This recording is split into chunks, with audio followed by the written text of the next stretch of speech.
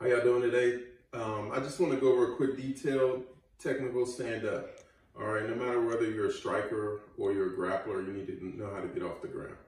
All right, so we start out here on the ground, using the wall as a support. All right, so the main thing, bottom leg is extended to kick off. Opposite leg is the support. Fingers facing away. I personally feel like the fingers facing away allows me to get my hips out further. Allows me to create more distance. All right, so again, main thing, I'm using this to check, check, check. Hands up, protecting my face. Fingers facing away. I lift my hip up and back out. And if I can get a little shuffle step at the end to create space, that'll help. All right, try it out, let me know what you think, and keep training.